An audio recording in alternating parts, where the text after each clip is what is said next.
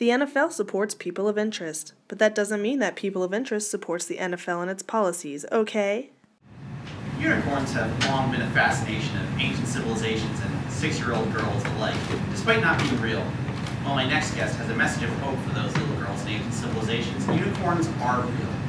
Dr. Karina Potts claims she has been tracking unicorns in the forests of Scotland for many years now.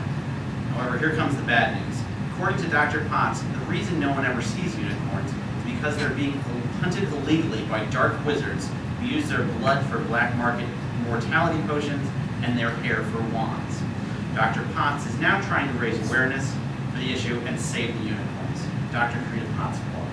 Oh, thank you so much, Brian. This is just such a major issue, and people have no idea that it's even out there. They're out there purchasing these things, and they don't realize what the impact is on the population. Right. Now, you have yet to proper proof of these unicorns. I guess the first one, how can you prove that right now, I suppose? Back when I was a child, just growing up in the backwoods of Berks County, running through the farmland with my best friend at my side, we would actually track unicorns ourselves. Oh. There were these little tiny hoof marks in fields, and I don't know what else could have made them in Pennsylvania other than unicorns.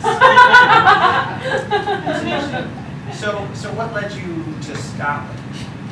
Well, the Scottish have a very strong belief and respect for the unicorn. Their children are raised in schools, and they actually do the Pledge of the Unicorn each morning. They start the day with that. And so they've grown, and they have an appreciation for it. And it's in their blood, too. Not the unicorn blood. Actually, the unicorn blood was injected into early Scottish societies, and then it carried on genetically. Oh. Now I've read in your research that unicorn blood is cursed. That people who kill unicorns do become cursed. Is that carrying through the Scottish bloodlines? Yes. If you are cursed, you are shunned by the society. So you actually, after you have an opportunity to go through Rumspringa. Oh. And then if you don't pass it through Rumspringa, and then you go and you purchase a unicorn object that was poached, then you're shunned. Slash cursed. It's the kind of, the words are interchangeable. Oh, it's like sort of it's hard to understand the Scottish people. Yeah, it is actually, and that's one of my first eyewitnesses. It took me quite a while to really decipher what he was talking about. Oh. But he was one of the best eyewitnesses of the unicorn that I've found to date. Oh, really? Yes. How so? Please elaborate. Well, his name was Joseph Brigadoon. Okay. And he was walking in the Highlands of Scotland, and these mists appeared, and all of a sudden this town appeared, and they sang songs with him, and the songs were about a unicorn. One traipsed through the village, and then the mists were away, and he was in New York City. Wow, that's true. It was like he was brought to my door, even, we're a little distance from New York Right. City, but it was like he was brought to my door just to tell me, and I feel like this was something that I was destined to do. So what happened to Mr. Briggs? He fell in love with a lass, and he went back, and it's just the funniest thing that the town just appeared again, and he presumably went back. They probably had the unicorn at their wedding. Oh, wow. So. That's pretty exciting. Yeah, it was very exciting for him. It's troublesome for me to lose my eyewitness. Right. So, yeah, that's got to be tricky. Right now I just have to rely on those little cloven hoof traps. Yeah. Now, you talked about dark wizards, and sort of the wizard black market. Have you gone there? Have you gone to those places? Have you been tracking them down? I have. The worst place that you could go actually is Diagon Alley.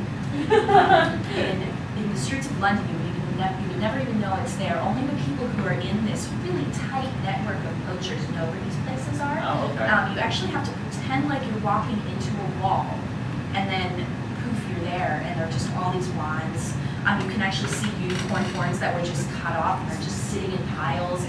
It's really disturbing, and a lot of times they just leave the unicorn without its horn dying. I've tried to find the bodies, but unfortunately, again, they eluded me. And, Yeah.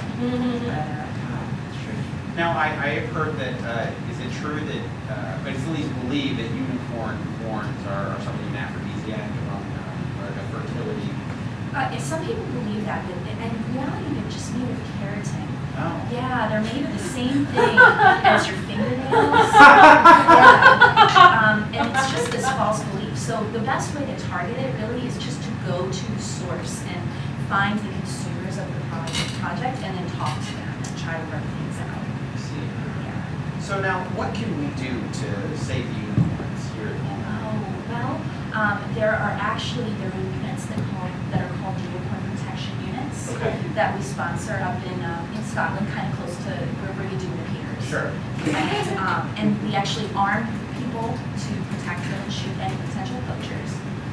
We accidentally shot a sheep herder, but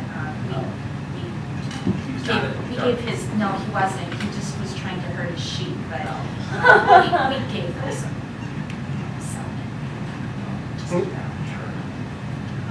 and now you have fundraisers as well?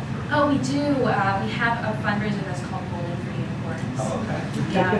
And basically, if you knock down all 10 pins, you have saved a unicorn.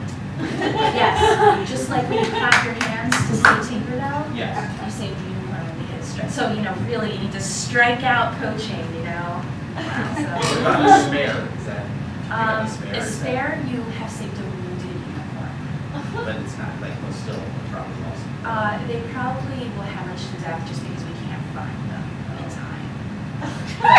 But it's better. I feel like it's better than just Right, it's better than yeah. Are there a penalty for gutter balls? We kick those people out because we don't need the population to dwindle anymore at this point. So we really only accept good bowlers at our fundraisers. Okay. But everyone's welcome. We'll give you a shot.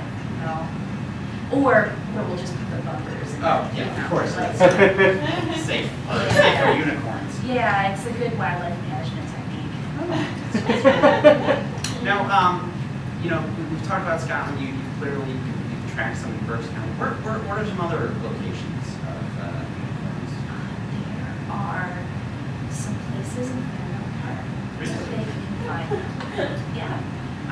There's this cave up in Roxborough, and I decided to overnight there, and I heard these mystical voices that were outside of the cave, and I didn't want to venture out because I was afraid that the magicalness would go away if my mortal soul went in there. Sure. But I just know it had to be unicorns. Unicorns can talk. They can when they're in a cave. Oh. Yes. That I did not know that. Yeah. What were they talking about, if I might ask? They said that they were very sorry that they had only picked up a 6-pack of Miller, and that they wanted to go back and get something better, like maybe some England. So And they were smoking too, which I hadn't really thought of myself. But maybe it's to ward off the nerves of constantly being pursued by poachers. Huh, wow. Yeah.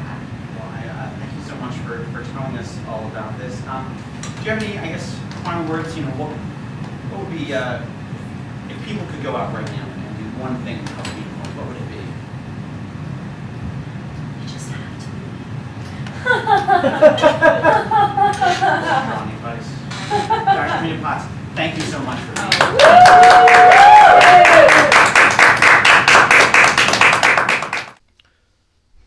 Actual support for People of Interest is brought to you by Philly Improv Theater, Philly's home for comedy.